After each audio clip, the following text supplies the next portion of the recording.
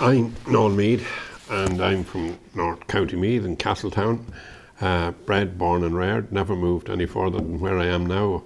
My parents' house is about 200 yards away at the end of the avenue, and I've been living here since the last 50 years. Absolutely no horses involved in the family at all. Nobody had anything to do with horses. The first horse that we got was, from the time I was very young, I was horse mad, and we eventually convinced Dad to buy us a pony, and he ended up buying a mare at the spring show, a Connemara mare, and that was the first horse, or four-legged horse, other than working horses, that were on the farm. It certainly wasn't in the pedigree anyway on either side, because neither Mum nor Dad had anything to do with horses. My father had a brother who was interested in going racing. He was a very good footballer in his time. Ted Meade, he was my godfather, and he used to bring me racing a bit. And I had another uncle on the other side, on my mother's side, my mother's brother, who was very interested in horses. And I suppose, to be honest, he was, Tom Halpin was his name. He probably had more to do with it than a lot of people, because he brought us racing, and himself and his own son James and myself used to go racing quite a bit together when we were kids. And it all sort of went from there. Well, of course, being a farmer, my father couldn't wait to get her in foals, so she bred a foal every year, and then we had ponies, because he covered her with a thoroughbred a couple of times, and he covered her with a half Arab horse that was in Blackwater House in Kells. He was being used as a teaser, and of course he used him.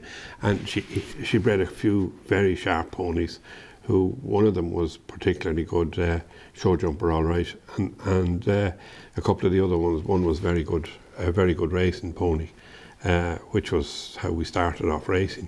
And she was by a thoroughbred, and she was just under 15 hands. So she used to scrape into the under 15 hand races, and she was my first racehorse, really.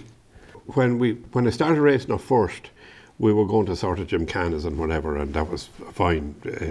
You were able to ride her, because the fact that you're a bit bigger and heavier didn't make any difference, because the tracks were very small.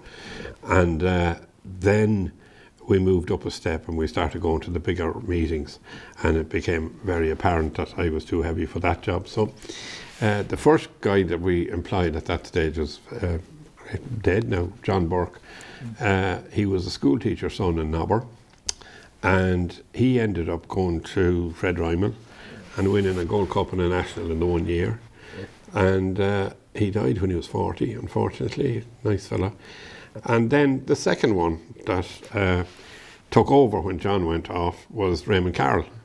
And Raymond was a kid at the time, and he was in Gormanston. And James Halpin, who was my cousin, he was in Gormanston as well. So James introduced Raymond into the scene. So we used to pick up Raymond and bring him off to the pony with the pony, and we'd all head off. And the other fellow that used to come was Con Power, who was in Gormanston as well at the time, and we had great fun. It was a mix of cattle, mostly we dry stock, we suckler herd as well, and sheep, and a little bit of tillage, but mostly dry stock. My father would be, I suppose, in one respect, he was a cattle dealer, really. He would spend his time going, he'd do 2 marts a week, and he'd be constantly buying cattle and selling. And I used to spend a lot of time with him, going to sales and whatever. Well, my godfather played for Meade, and he was on the Meade team that was beaten in the 39 All-Ireland final by Kerry. So he was always hoping that because his own 2 sons were no good, he thought maybe I was going to be the one. But I was played in a match on a Sunday, and usually under 15 match at the local sports at the next village over Gibbstown.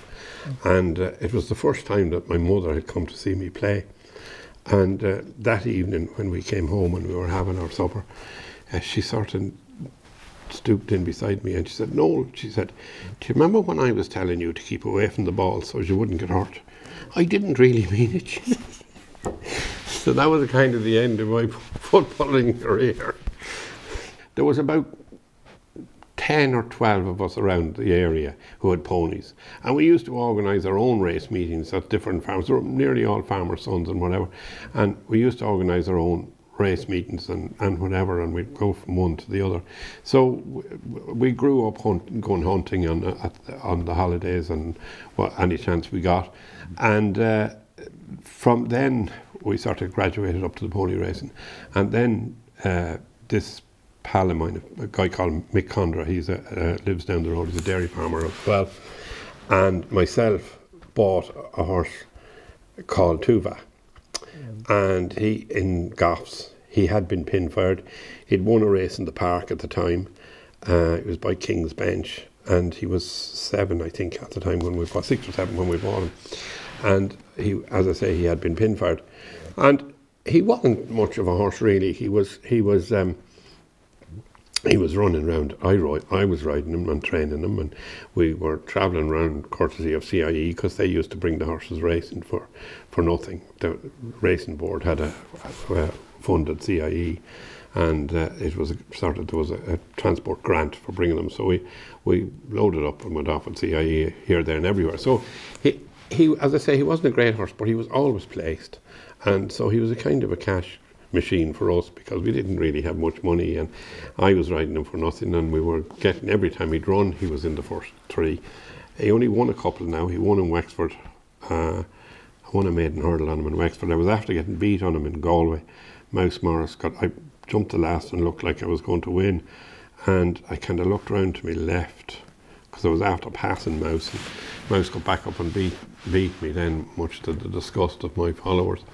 And the next time he ran, then he won in Wexford, and Dermot was second that day. I was very proud of that fact.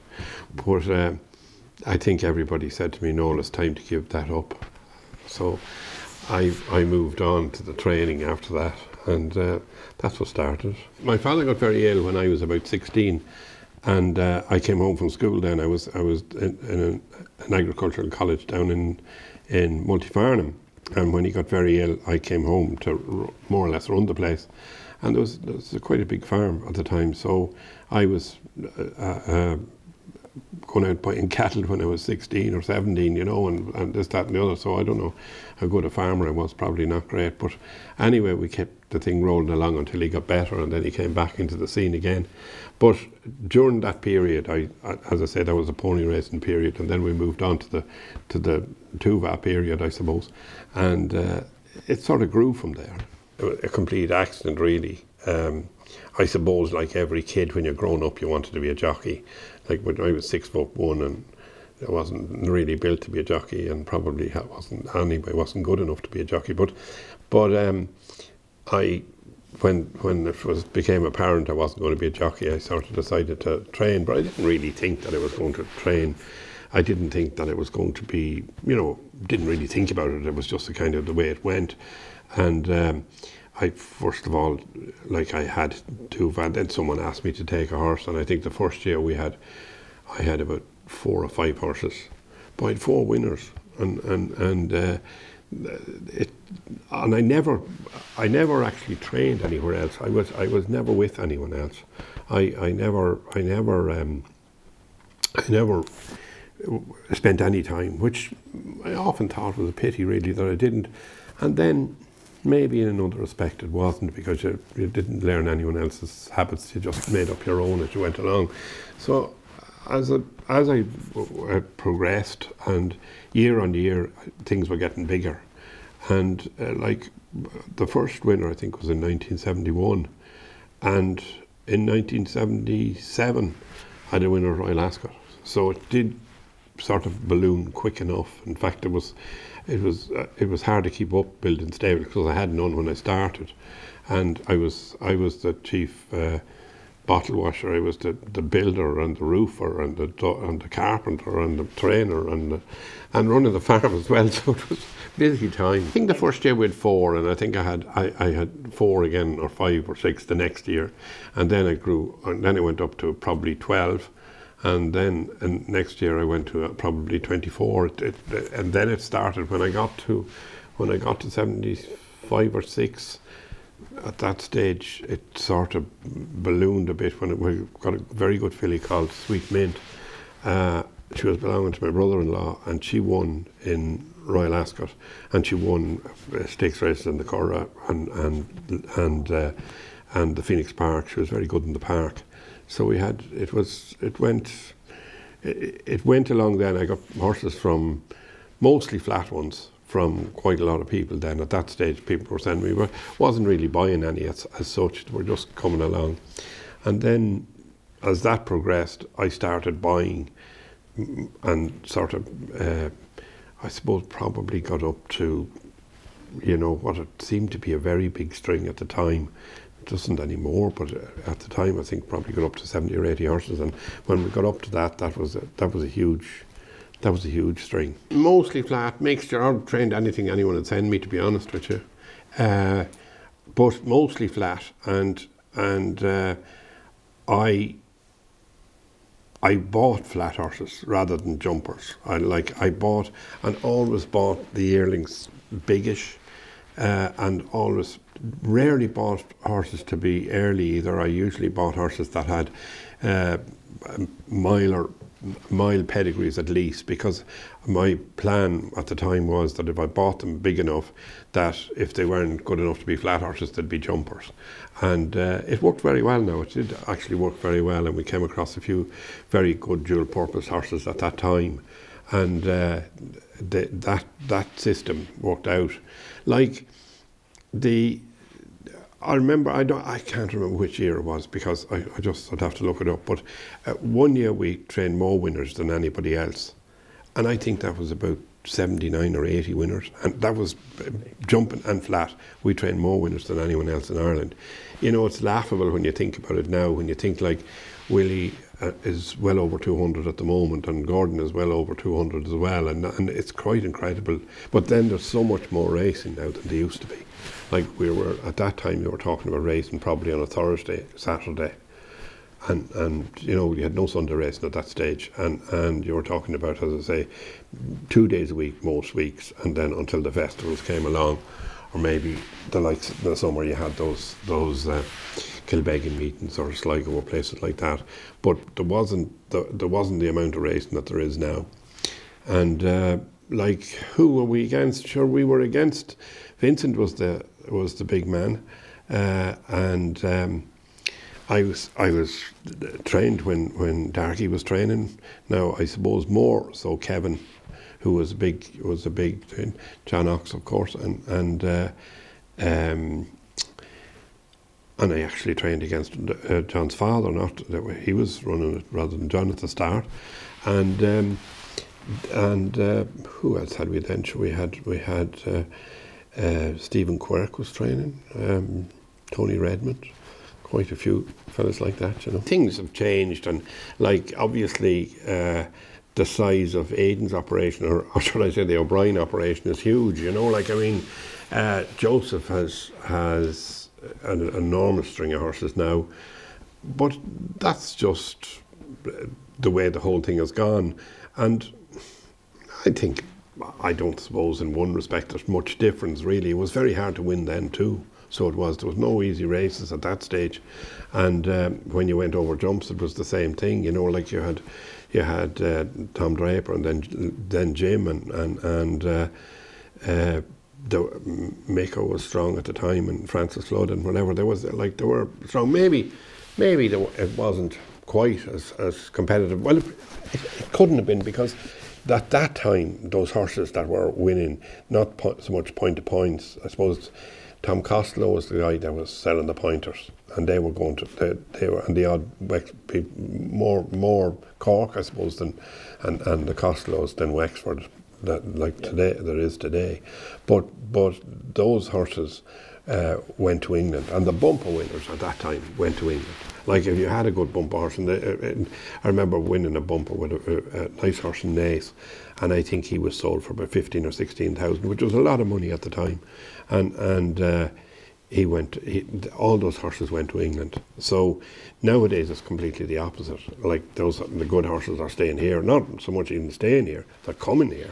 Like, I mean, they're constantly coming here from France, they're constantly, anything that might even win in England that looked good could come here. And that has changed the whole thing around a lot. Oh, Stephen Crane was the first jockey I had. He was the first one that came. Stephen was with me for a good few years. We had great times together. He was great. We had a couple of very good summer horses at that time. A horse called Pinch Hitter. He won the McDonagh Handicap in Galway twice, and he won the Galway Hurdle twice, and he won in Galway as a 2-year-old. He was actually only beaten once, I think, and that was in his third time in the McDonagh Handicap. He got beaten ahead, and he was obviously at that stage he'd gone up in the weights. He was carrying top weight, and he got pushed out on the bend, and he probably ran better in the race that year than he did in any of them. But he's an extraordinary horse because he only really came right for that sort of week in the year. He wanted fast ground, and yet I think at the time I used to have a water stable, and he spent more time in the water stable than he did because he had a suspensory problem all his life. And he just, for some reason or another, he used to come right for Galway, and maybe down to Tralee as well. I think he won the big hurdle in Tralee as well. But and then we had another horse called Steel Duke, who was a real Galway specialist as well. He won the amateur race, and he won the race on the Friday twice, and he won another couple of a conditioned race in Galway, and he won there was another big handicap in Galway on the Monday. He won that, and he ended up actually just getting touched off in the Group 2 in the Curragh, in after winning I think about 6 in a row on handicaps. Now he started off as a bumper horse, so he was 6 I think when he was running on the flat, and he was a very good horse. And funny, when he got beat that day at the Curragh, one of Vincent's beat him, and they drew about 7 or 8 lengths, maybe 4 that cleared the third, and it was ding dong. It beat ahead, and it absolutely killed him. He was never the same horse after that race. He just couldn't believe he got beaten, because he was after winning I think 7 in a row, and he was down and out, and I don't think he ever really recovered from that run, even though he won again after that. And peculiarly enough, he wasn't a great. He was a very good jumper, but he had to think too much about it. He went up in the air. He won over fences and he won over hurdles, but he went up in the air and spent too much time jumping. And he was obviously it just didn't work for him, and it took a lot out of him jumping. And he was only an ordinary jumper. I had a horse called Fane Ranger. He was a very good horse. He was a super horse. He was. I never forgave the handicapper for it. He was second in the Galway Hurdle. He won quite a lot of races through the year, but he didn't like real heavy, sticky ground. He liked good ground. But he was second in the Galway Hurdle, and the horse that beat him was an English horse beat him, who the handicapper left in very light.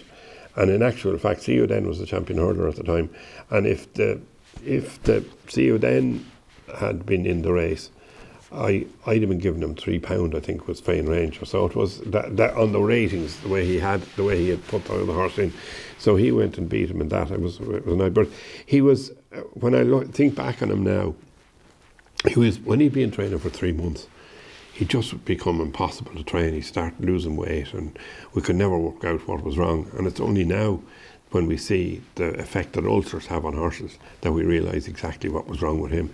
So the poor devil had ulcers all his life, I'd say. When he was in training for a while, he just used to go back and whatever. But he was a very, very good horse. Most of my horses that raced over jumps came from flat racing, So most of them wanted goodish ground. So at that time, those horses were running in Galway and Wexford and all those summer tracks, then Tralee and Killarney and whatever. And a lot of the horses went round the summer circuit rather than in the winter. When the winter came, we were in trouble. We couldn't keep up with the heavy platters. But that was probably why I would have been in the likes of those country tracks. And like, to be honest, a lot of those horses, they won a lot of races, but a lot of them weren't much good. They weren't great horses, you know, but they won races because they went on some ground and whatever, you know. Well, up to the end of the National Hunt season in Punchestown, I think it's right that the ground in Fairyhouse and Punchestown is kept right for jumping horses, because they're jumping meetings. I think it would be a mistake for Galway to be watered to a situation where it's going anything other than good. I think that's not fair on the horses that you're talking about in the summer, and the summer ground should have but good ground. Like we did in the early, back in the 70s and 80s, so the ground was like flint when it got hard. There was no watering, and it was very, very hard, and it wasn't right. So like horses, you wouldn't dream of running a big jumping horse on it. Nowadays you could, because they keep the ground pretty good. But I think it's right that the ground is kept right for those meetings up the spring, at those Fairyhouse, for instance, and Punchestown. Punchestown is a fabulous festival, and it's a jumping festival with jumping horses, you know. I was doing the entries for the Curragh one day, and I was just looking at it, and I said, geez, all I have to enter is in handicaps. I've no chance. Like, Aidan hadn't got into Ballydoyle, but Ballydoyle was getting stronger. The Arabs were just after moving in big time. The Aga Khan was after moving a lot of horses into Ireland, into John Ox. And Dermot had Meade there, and it was getting stronger and stronger. And I thought at the time, I just said to myself, if I switch towards jumpers, I had a few good clients at the time that could buy horses, and for the sort of money that at that time, if you had 70 or 80 or 100 grand, 100 grand was massive. Like, so if you were able to get up to even 70, 60, 70, you could buy a very decent horse. So we switched completely. We switched completely and stopped buying yearlings and started buying jumpers. And it worked. It really worked well. And a lot of those jumpers were horses that we bought off the flat. We bought a lot of horses in France, and we bought them in England. We bought them everywhere, and it worked very well. We didn't bring in any French jumpers. We brought in French flat horses. There wasn't the competition at that stage from America or from the Australians that there is now. You could buy, like if you went to the horse and training sales in Newmarket, you could buy probably the best of it for, well, definitely 100, but probably even less. Like I'd say we came out of the ones we wanted for 75 and 80 grand, and we were able to buy them.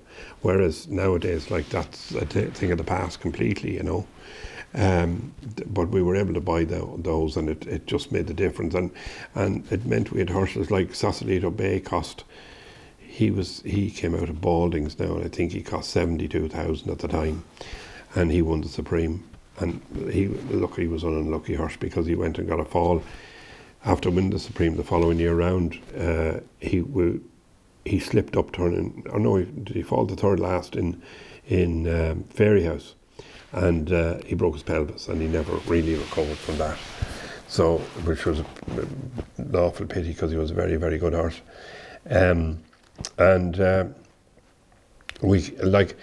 But success brings success. And if you can keep it rolling, the more winners you get, the more horses you get, the more horses you get, the more winners you get. And if you can keep the thing rolling, that's the way it goes. And to be fair, that's how Willie has got so big, and Gordon has got so big, and now Gavin is coming along behind them, and that's how they did get so big, and that's the way it's worked. I was always still training a few flat horses at that stage. See, it took a while to change it over. But because Pat Garvey had Sunshine Street, and Pat I lost Pat because I'd stopped buying the flat horses, and he was only interested in the flat. Sunshine Street was a marvellous episode, really, because I'll never forget. Pat always wanted to have a Derby horse, and we bought Sunshine Street off Camas, off Timmy Hyde, for 66,000, I think, in Goffs. And I'll never forget, he was second as a 2-year-old, beautiful looking horse. He was a lovely big horse, and he came out as a 3-year-old, and he was second. He might have been I don't know, I think he'd only won one as a 2-year-old. And he came out and he was second again in Leopardstown in his first run. And then he ran in the Derby trial. He was in the Epsom Derby and he ran the Derby trial and he finished second again.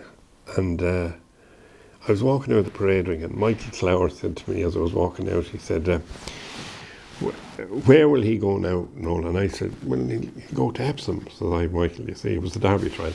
And he said, Epsom? What did he go to Epsom for? I said, isn't that where they run the Derby? And it was funny the way it happened.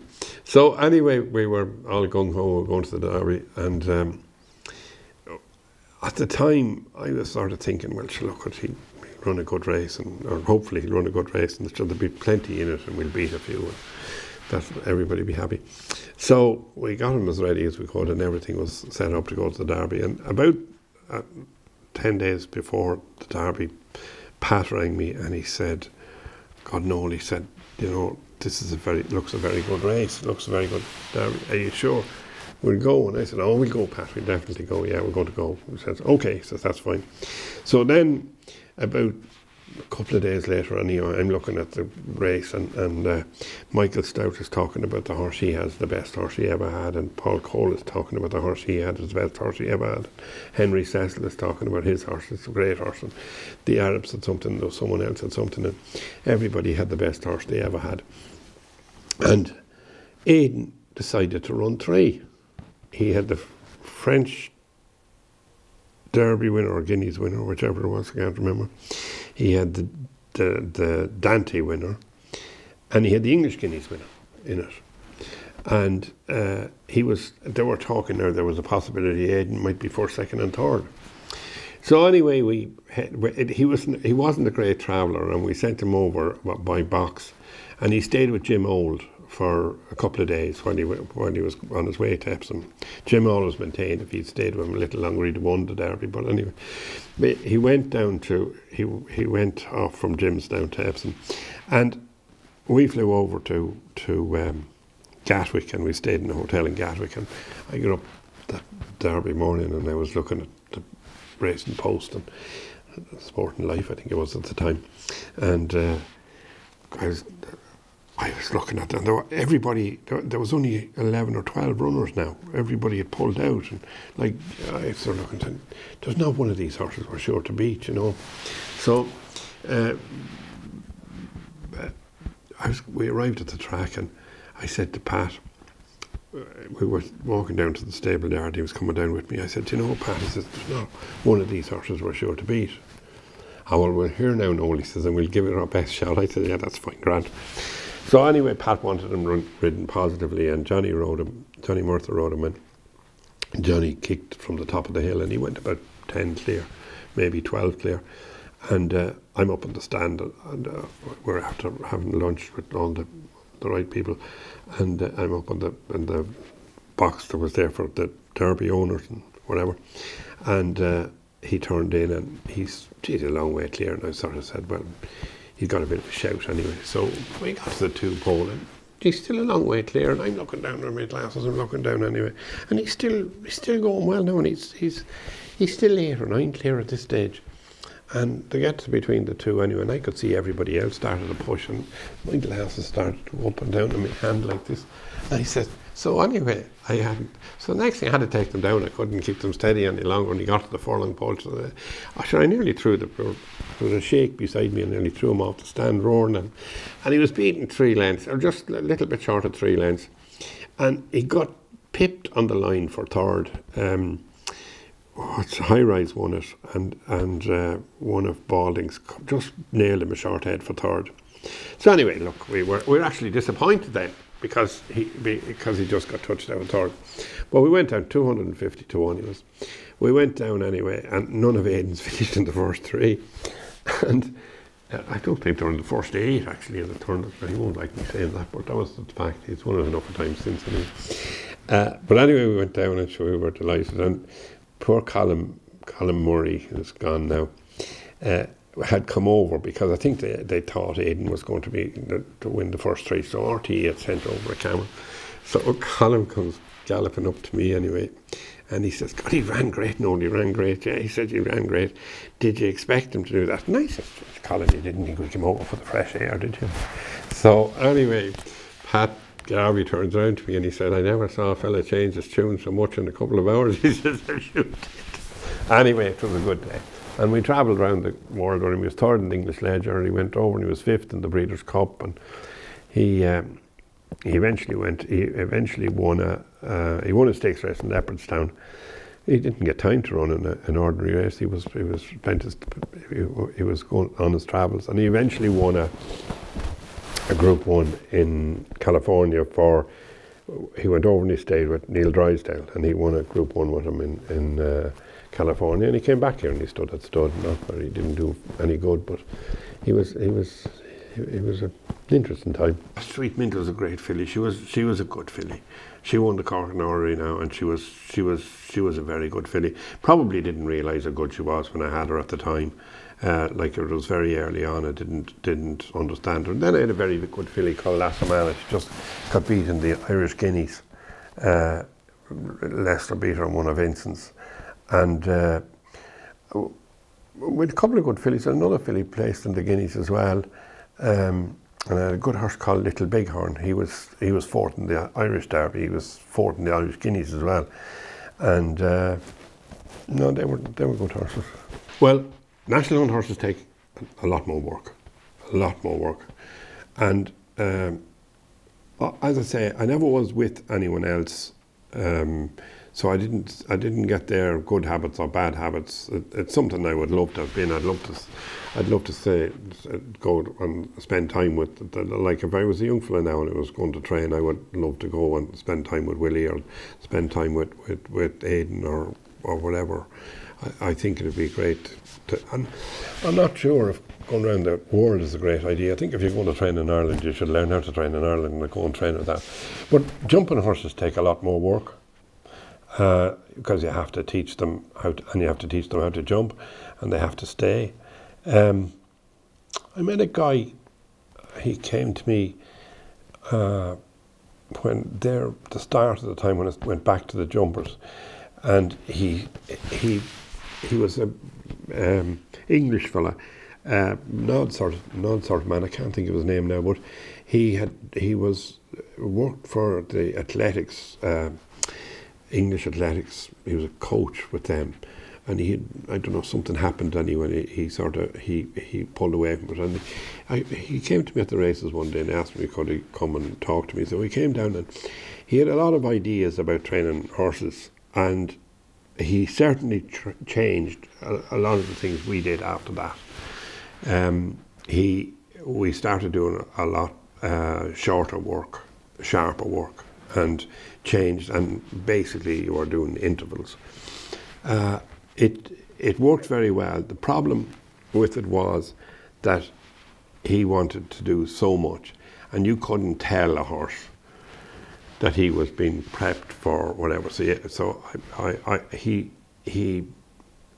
definitely had a big bearing on my time in training, but I sort of chopped it and changed it so it suit the way.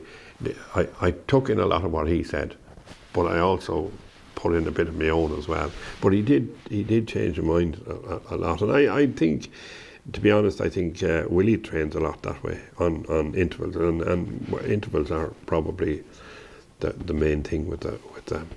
Asher Martin was ahead of his time in everything. You know, he's a great man, and I was over with him last year. Now Gordon and myself went and spent a night with him, and he's a very interesting man to talk to. Now, but I remember he coming here one time. I don't know whether he came to look at a horse or something or whatever, and I had him in the sitting room inside, and I was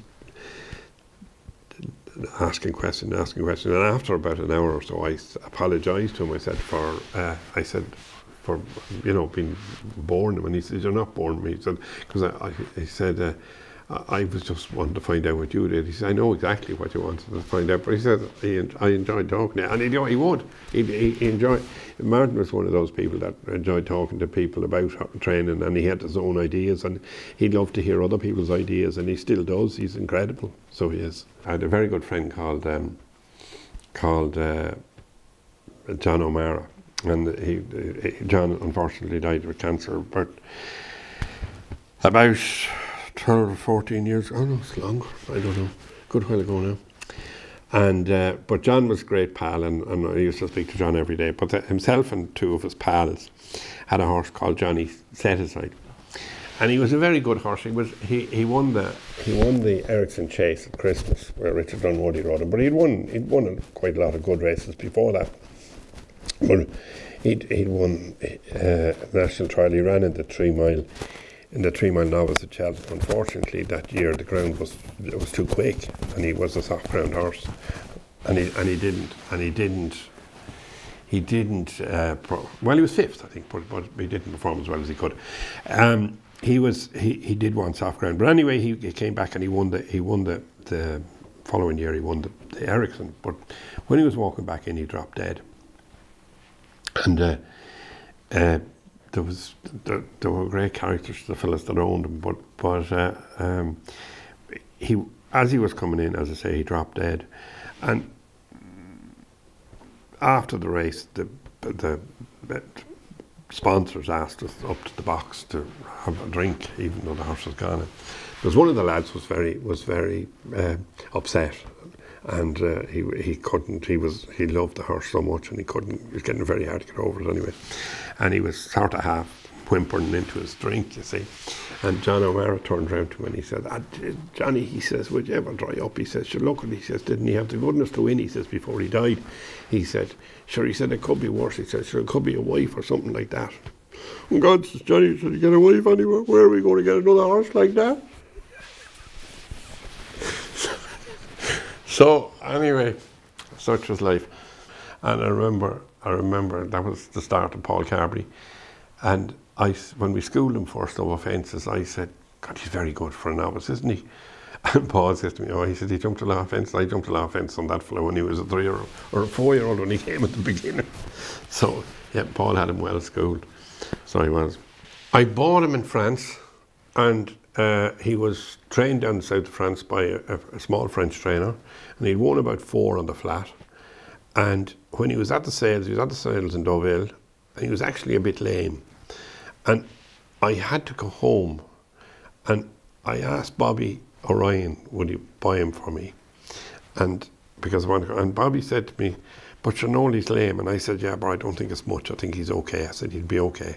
And he said, when he says, "I don't know, you shouldn't be buying a lame horse." And I said, "No, I think he's going to be all right, you see." So anyway, I had to catch a flight, and Bobby bought him for me. And Bobby's input into buying that horse was telling me that he's lame. But every time he won, Bobby was down underneath in the paper bought by Bobby O'Ryan. They always laughed about that. But when he came first, when we started with him first, he wasn't getting home at all. He was, and I remember sending him down to Ned Gowan, and I said, "Look," I said, "there must be something stopping him." And Ned sent him back, and he said, "No, there's nothing, he's okay." And so eventually he ran again, and he just wasn't finishing. So I sent him back to Ned, and I told him I wanted them to Hobday him. And I said, "No matter what you think," I says, "to Hobday him anyway." I said, "See."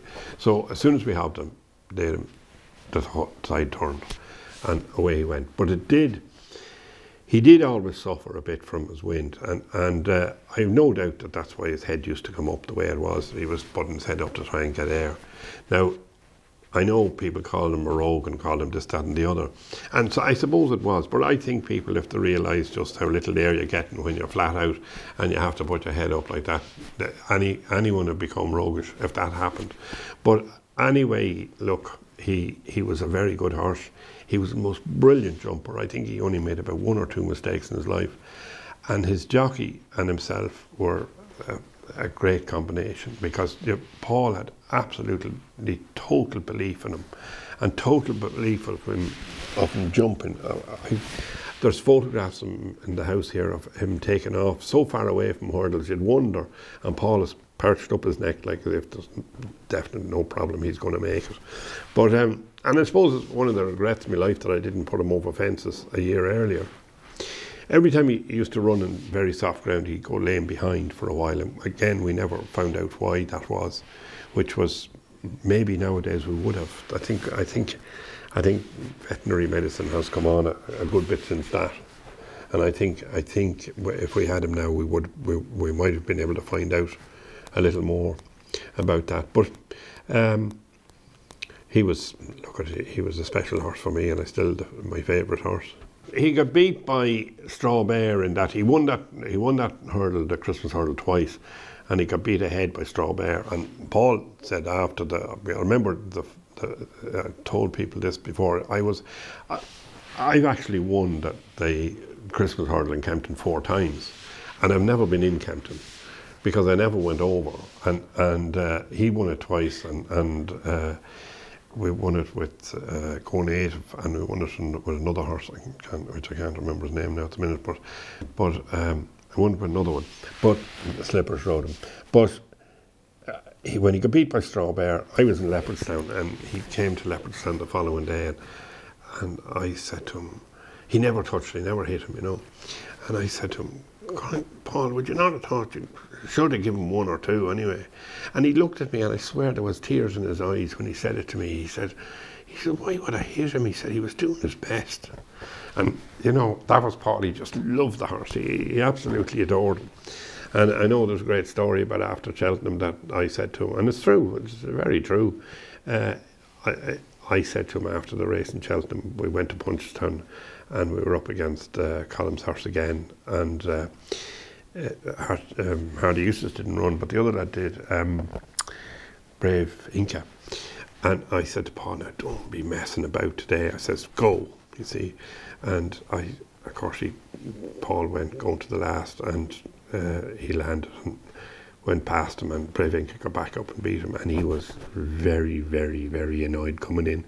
And I was standing beside me, and he roared at me from the top of the horse. The only words, I think, but the only time Paul ever, I might have had a row with him, but I don't think he ever had a row with me. But he roared at me, don't ever tell me how to ride a horse like that again. Tell me how to ride this horse again.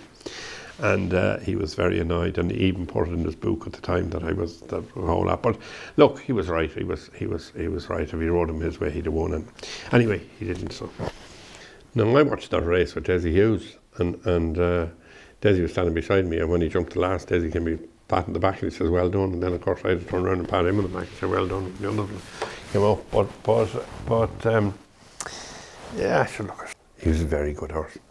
Like he went through that, and he got injured in the champion hurdle that he was running for the million in.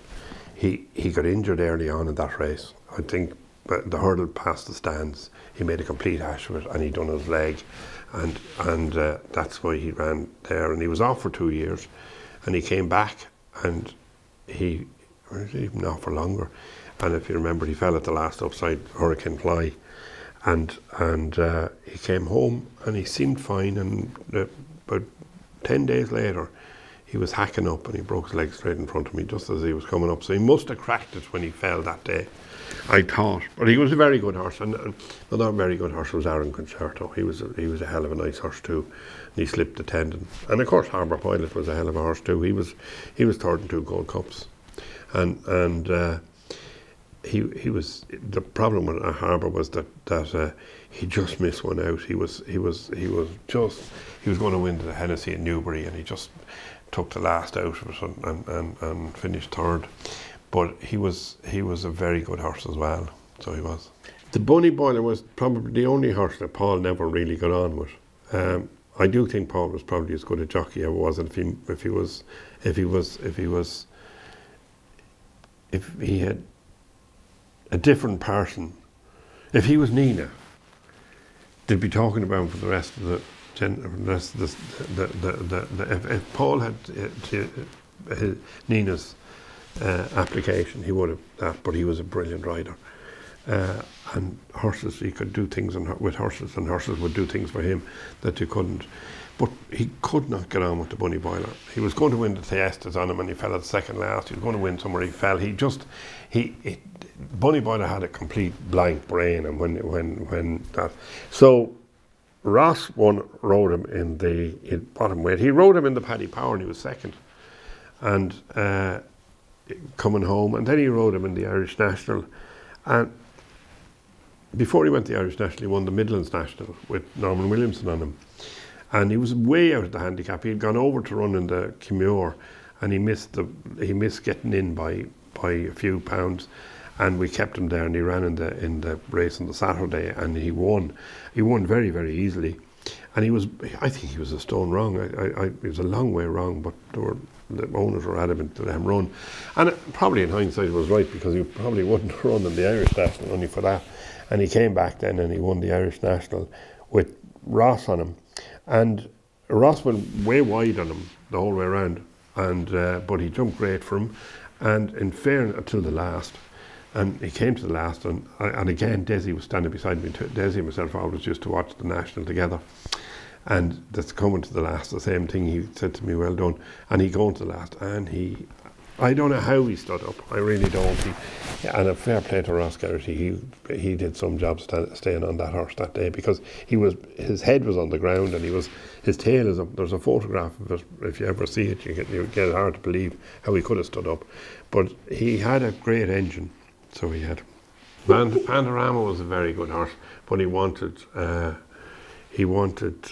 very soft ground.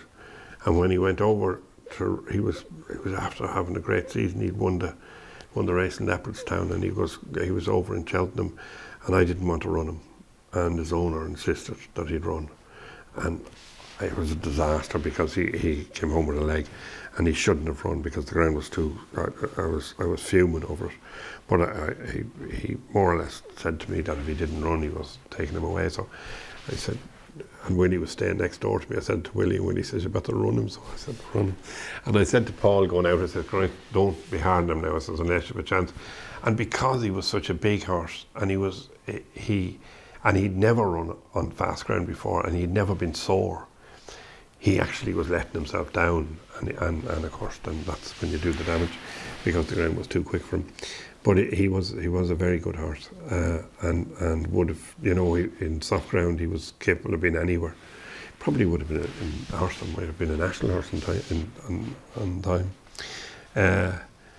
Pandorama, Nicanor was a very good horse. He beat Denman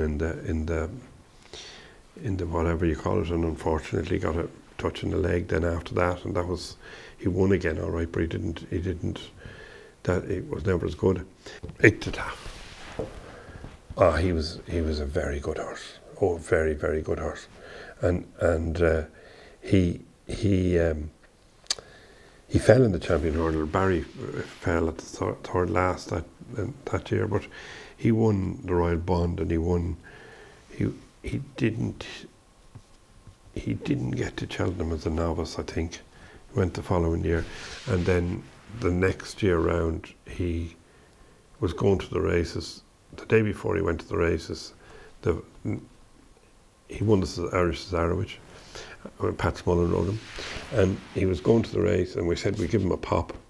And he always rode out in bandages, because he was a little bit turned out, and he used to bang his joints a bit, and he had bandages on him, and we said we'd give him a pop before he went. And didn't he cut his tendon straight across? That was the end of him. He was a very nice horse, and I'd say he was only halfway to what he was going to be, because he was bred we bought him off the Arabs, off Godolphin, and he was a very, very well bred horse, but he was getting better all the time. When Barney Corley he had a farm in Mullingar, and he wanted to sell it, and at the time he wasn't, so he decided he'd raffle it, and he was selling tickets for 1,000 each, and basically Barney was going to get $1 million for this when he had all the tickets sold.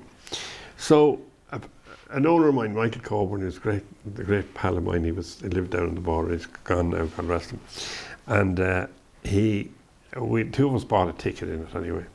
So when we bought the ticket, Barney rang me up and he said, we had a kind of an agreement here that the first trainer that would buy a ticket in this raffle, that we'd send him a horse. He said, "Would you train a horse for me?" And I said, "Sure, I train for anyone." Barney says, "As long as you pay me." Oh, he said, "I'll pay you." So anyway, he said, "Come down," he said, "and I'll show you the horse." So I went down to the house, and it was an enormous big place. It was a huge, I just can't think of the name of it now, but it was one of those old estates, and it was huge. But I was waiting. I was told to go in and wait in the sitting room, and when I went into the sitting room, you could see where all the big paintings had been hanging on the walls, but they were all gone. And Barney had covered up the blanks with photographs. So there were photographs of horses up on the walls. And silver buck and there was a couple of brilliant horses, Forgive and Forget and all this, and they were all around the walls. But over the mantelpiece there was a huge big photograph of this horse crashing through a hurdle in Sedgefield, a selling hurdle, a pair of blinkers on him, and he crashing over the last. So when he came into the room, I said to him, I can't understand it. I said, all these fabulous horses around the walls, I said, but the biggest photograph you have is a horse over the mantelpiece, I said, is a horse winning in a selling hurdle in Sedgefield. Yeah, he said, he said, they were all great horses, he says, but that's the fella I got the most money out of. That was very funny.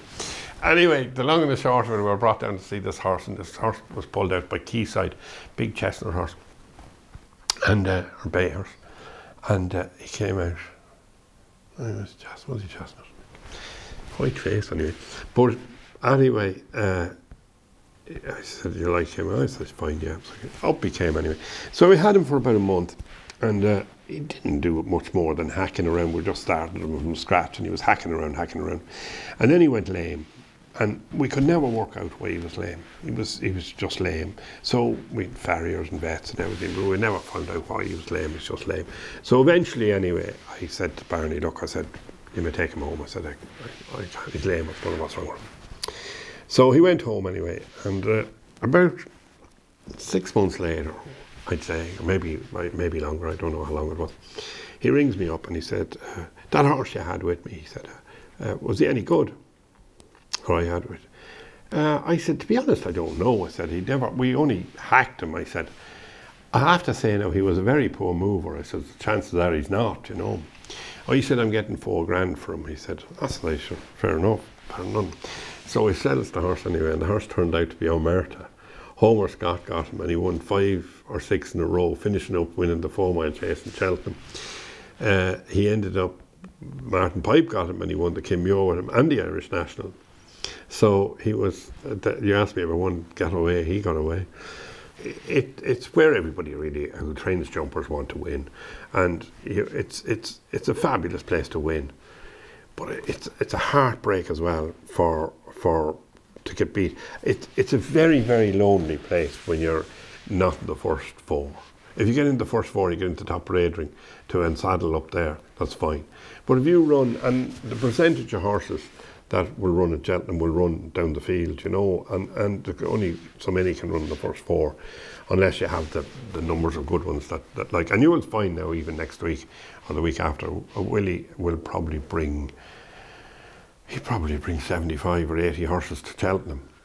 And he'll win, I don't know how many he'll win, but forgetting about how many he'll win, he will have probably 50% of those will run bad.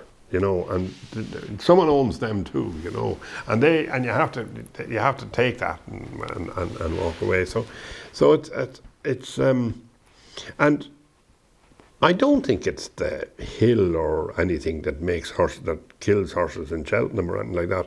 I think it's the actual racing is so strong, but you can end a horse's season in Cheltenham. No question or doubt about that. Like if he has a very hard race there. Like people are bringing horses over back to England to run in Cheltenham. Gavin has been over there 3 or 4 times, and he's a heap of winners in Cheltenham this year already. And his horses have come back and they won. So I don't think people say, "Oh, the hill kills them." It's not the hill that kills them; it's the competition that kills them. If you wind them up for it and they have very hard races, that's what kills them.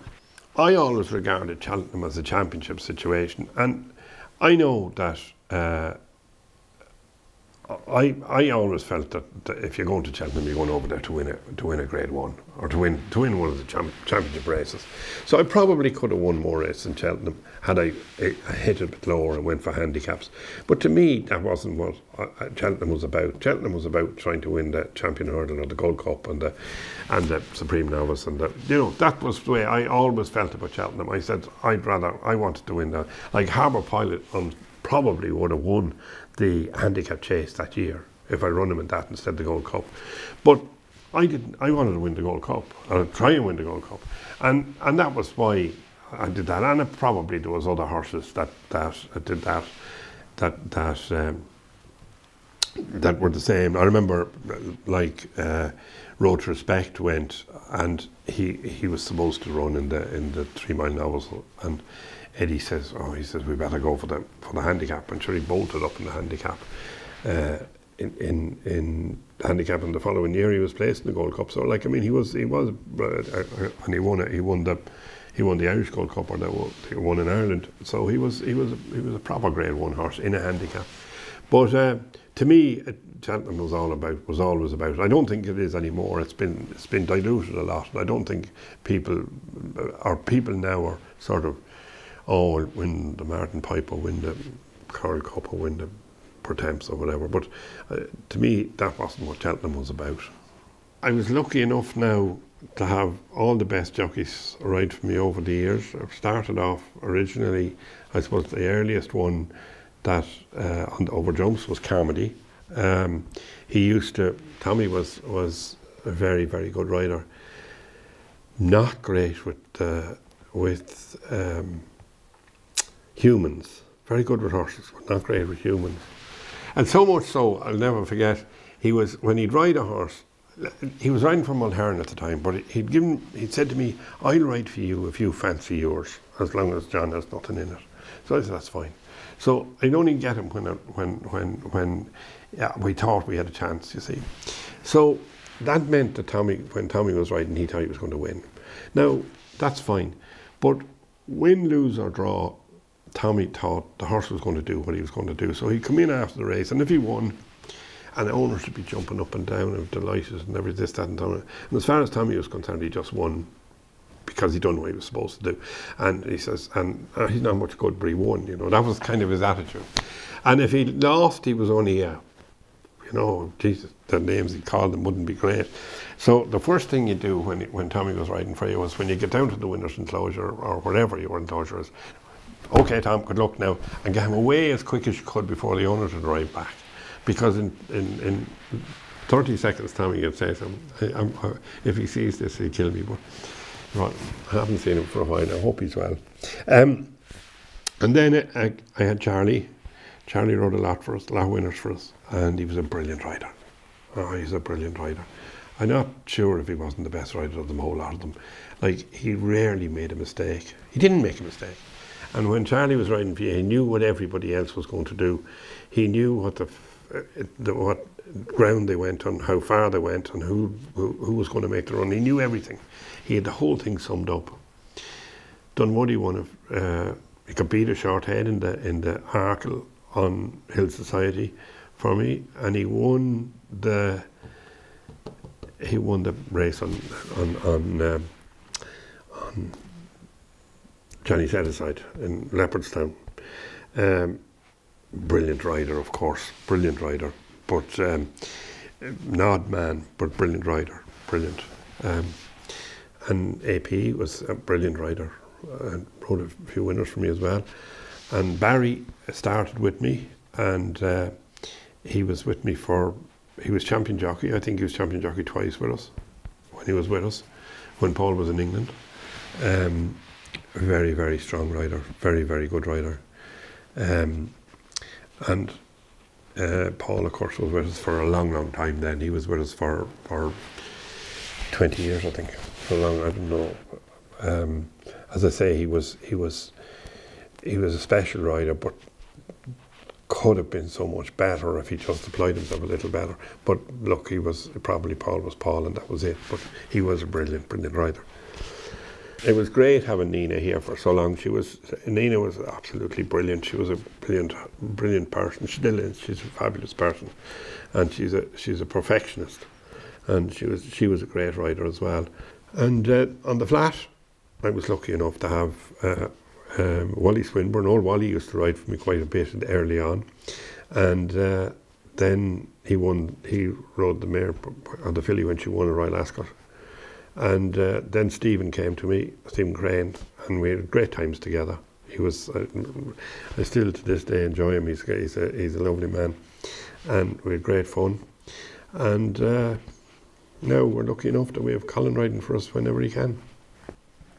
Early on, obviously, winning at Ascot, but it kind of went over my head a little bit because I thought it was simple. I thought I'd win. I thought it was easy to win at Ascot when I went over and won. And I think the first year the pinch hitter won the Galway hurdle, that was huge at the time. I know it's only an ordinary handicap or such now, but that was huge at the time for me, and I got a great kick out of it. And even though he didn't win, I got a great kick out of Sunshine Street in the Derby and whatever. And like, that, I know he only finished fourth and whatever, and that probably wouldn't be anybody's any with that, but I did get a good kick out of that. I was pretty good friends with everybody. Now, Gordon and myself were good friends. I was always good friends with Willie. And I'm very good friends with Gordon. We go to football matches together. We go to see Meade play, and we talk regularly. Was always very good pals with Willie, and Eric McNamara is a very good pal of mine, and I know what Paul Nolan, and most of them. There'd be very few people now that I wouldn't get on with. I would be pally with most of the lads now. Ada is a very good friend of mine as well, and I'd always be happy. Over the years now, I'd be always got on. There's very few fellas that I didn't get on with racing anyway. I can't think of a trainer now that I just don't get on with. I can think of a few people I don't get on with all right, but we'll leave that one sit. It's very easy to have the best looking horse in the parade ring, and he looks great, and he looks like he's in Dublin show, but he won't win because you have to train them. If you don't train them, they won't win, and you have to be hard on them, and like there's no easy way of doing that. It doesn't matter. Like now, there might be a lot of different ways of training them, but you still have to get them to that pitch. Now, some lads might take a bit longer to get there, and different ways of doing it. But you still have to get them to that, and there's no such thing as just tootling around and you have them right on the day. That doesn't work. They have to be fit. Well, I think training methods have certainly changed.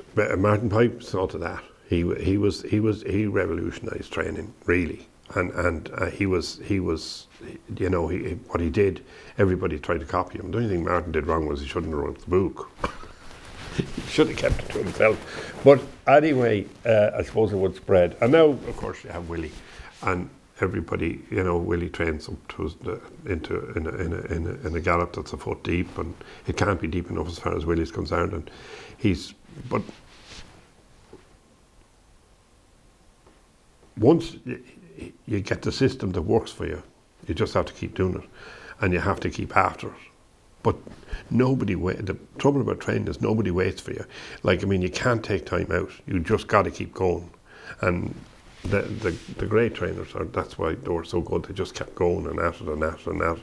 They're constant. And it is a constant business, whether it be at least on the flat when there was no all weather, you got the winter off.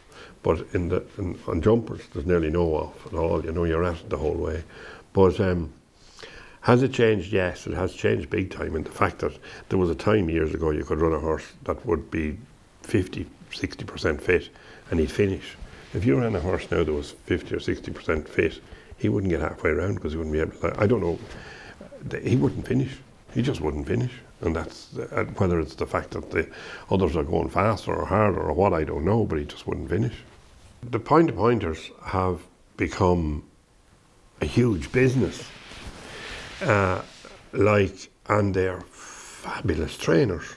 There's a couple of guys in Wexford who are as good at trainers as we've seen. Like they're unreal. They're that good. How they can get 4-year-olds to do what they can do and get them to the races. Are they too hard on them? Probably, but like, I mean, that's the business they're in. The French seem to be able to do it and get away with it, and so I suppose you have to get them horses to that pitch. But they're probably, there's probably, if you look at it a different way, there's not that many horses that stay in training for more than 3 or 4 years. Most horses don't last very long. You get an odd one. You get, like, that's, I think Cato Star was one of the best horses of all time, because he tried to kill himself every year. And yet he lasted through the whole of his time, and nothing ever went. He was sound. Must have been the soundest horse ever. And but the most of them, you know, they have 3 years, 4 years. If you get very few of them get a lot longer than that. Not one here and there too. Look at the harder you push horses. There's no question. There's no question about that. The more you push them, the more chance you have of breaking them up. Like, I mean, if you don't do much with them, you're better chance. And I suppose to give them the time is the. Well, I just couldn't buy them. I used to buy about 15 stores every year, and I would buy them to a price. Like, I was sort of probably 40 was probably the max of me. Maybe 30 I'd be thinking of, you know. But I couldn't get anything that was that at that money. There was no way. And the last year that I did it, I had about 4 or 5 at the end that I hadn't sold, and they were standing me. They were 40,000 or 45, and they were standing me at that time. And they didn't get sold, and they were no good. And I sold them for, you know, they went off as happy hackers for nothing, you know. So I just said, this is not on. So I stopped buying them. I just stopped. I haven't bought like a very few stores over the last couple of years, and I was able to go to the yearling sales and buy yearlings for that sort of money, from, you know, 40 back. And whatever. And if you're lucky enough to have someone to give a few quid, you still could buy a reasonable horse, 50, 60. Whereas you couldn't. The point men are given 100 for one now. So it just didn't make sense to me. For the last year or so, we've been lucky enough in the sales with selling horses. The trouble about that is that you're selling away. Like last year, we sold six of the 2-year-olds, I think, or 7 maybe. But all you're selling all your good ones, you know, and you're left with what's the ordinary ones. So you have to be careful that you don't end up the wrong side of it doing that. But we have been lucky, and the money is fantastic if they go to Hong Kong or the Far East or Australia or whatever. The money is great, so you can't. Over the last number of years now, we've been very lucky with them. I'd like a horse that moves well. Obviously, you'd like to buy the pedigrees, but to be honest, the easiest thing in the world to do is to find the most expensive horse in the sale. It's to find one that's not the most expensive horse in the sale that you can afford and still good. So that's what we're still at. We're still trying to buy the nice horse with and sort of fit in as much pedigree as you can. Big into conformation, and yet I would forgive a bit if we liked to look at the way he travelled. You know, if we thought he was athletic, we would be big into conformation. Yeah, actually, look, if you're trying to sell them, you have to. I had a few horses with Owen Banville over the years, and a few mares, with him, and haven't had a great lot of success. But I'd say I'm the bane of Owen's life now, to be honest with you. To be honest with you, racing has probably changed for the better. The jockeys, because look better, and to be honest, they probably ride better because they can see themselves. Years ago, they didn't see themselves. There was no film. They never saw a rerun. They never got a chance to see that there were, like a lot of lads was that half, well, I wouldn't say the half of them, but there was a lot of fellas calling cabs and whatever that you never see now. Like, I mean, if you went to the races today, to a jump meeting today, and you saw one fella calling a cab, you'd be talking about it on the way home. Then, like, they all rode back and out the back. Now, the fences were probably stiffer, and there was drops at the back of a lot of them. So probably that was something to do with it. But you don't see, jockeys are much better, or look much better now in the saddle than they used to. But that's, again, they're able to come in and they're able to look at themselves and see what they're doing right and see what they're doing wrong. So that's a big help. And probably they're maybe better coached now than they were, which is a big help. The is it changed? Oh yeah, it's changed big time. I don't think there's as much fun in it now as there used to be. I don't think there is, and I suppose there's a couple of things for that reason, and maybe it's good and bad. But I'd say people used to go to the races, and of course they'd have a few drinks, and at that time they'd drive home and whatever, and they never thought any more about it, and that's the way it was. But when drink driving probably. Well, obviously that's a good thing, but it still had a big effect on racing. I think a bigger effect than anybody ever thinks about. I think it has had a huge effect, because now if you go to the races, and if you want to have a drink, you must have a driver with you, because that's the only way out of it.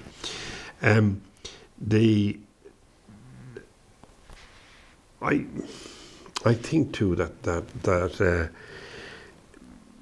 it's more commercial now than it was. But that's probably the advent of television as well. Like everything is you know, everybody is criticised for doing this or doing that, or you know, like, so I think there's quite a bit of that in it as well. You know, like there's more publicity, the websites, and you have people coming in from different directions you know, if you. I don't know, even football matches at the moment now, if you listen to the pundits after, you just wonder how fellas play football at all now, because they should be here and they should be there. And it's the same thing with jockeys. I think they get criticism. Maybe some of it is good. Sure, trainers probably don't go racing half as much now because they can see it at home. And if the owners are not going because they're looking at it at home. And probably like the likes of, that's probably the big owners. Their owners are bigger than we used to have.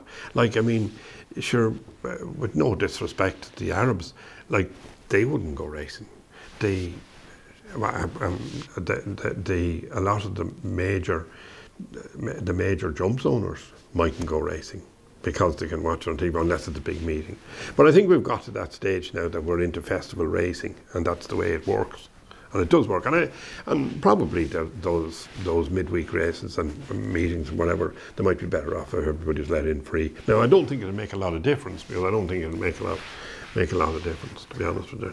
Like years ago, like, I mean, it was a big thing to be on television. If RTE were doing it or whatever were doing the thing, it'd be a big thing to be interviewed. And if you had a tape recorder, you come home and you'd look at it again. Now you wouldn't bother, but because you get interviewed, and you would try to mind your P's and Q's a bit. And I suppose a lot of trainers get used to it, and like probably with flat horses and that are like,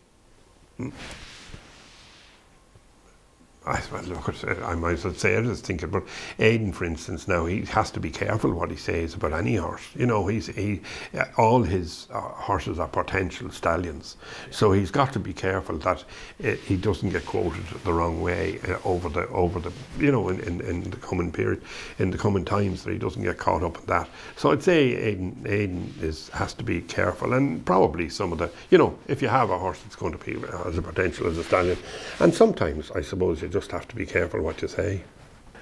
Sure, look, I'm an avid Meade football fan, and would try and I don't know when I last missed a championship match, but I try and get to the league matches as well. I try to get as many of them as I can, and sure, we've been struggling for the last couple of years anyway, and now we have Colin and Barry Callahan and a few more of the lads in there trying to sort things out. So we're after winning our last two matches, so I'm not saying we're going anywhere in a hurry, but at least you've seen we're winning a few matches. I played golf, but I was no good at it. I didn't particularly like it, to be honest with you. And when you don't like something, it was a bit like going back to my mother in the ball game. I think that was the balls just didn't suit me. But no, I played it, and I suppose, to be honest with you, the best part of it for me was the 19th. But I hunted a lot early on, years ago, but I haven't hunted now for 15 years or so, but maybe longer, I don't know. But the last time I rode a horse was in Kenya, actually, on a safari. But I enjoyed hunting. Hunting was good fun. Look, what I like the people at I Meath racing. I like my colleagues. I like meeting them, and I like having a bit of crack with them and whatever. And I like training for people I like. I just get it hard to put up with fellas I don't like, to be honest.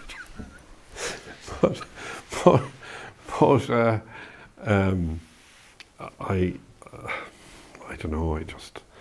I love going racing, and I love going racing to see my horses run. And I'm not sure I'd like to go racing if I didn't have any horses running. Because I was in Gorn there recently, and we had a runner late on, and you know Gorn is so hard to get in and out of on Tiestas Day. And I said, we better go early, because we parked in 100 mile away or whatever. I says, we'll go early. So we arrived early, and then we didn't have a runner till the second last or something like that. And I actually said to Derval halfway through the day, what do people do at the races? I was getting browned off. But it is. I don't think I would be going racing if I didn't have runners. But I like going racing with runners. One of my greatest sayings is that you'll be millions and millions of years dead. So I always say, if you can do it, you should do it, because you're going to be millions and millions of years dead. But I suppose the best piece of advice I ever got was from JP, and JP says, you rarely improve your position by speaking.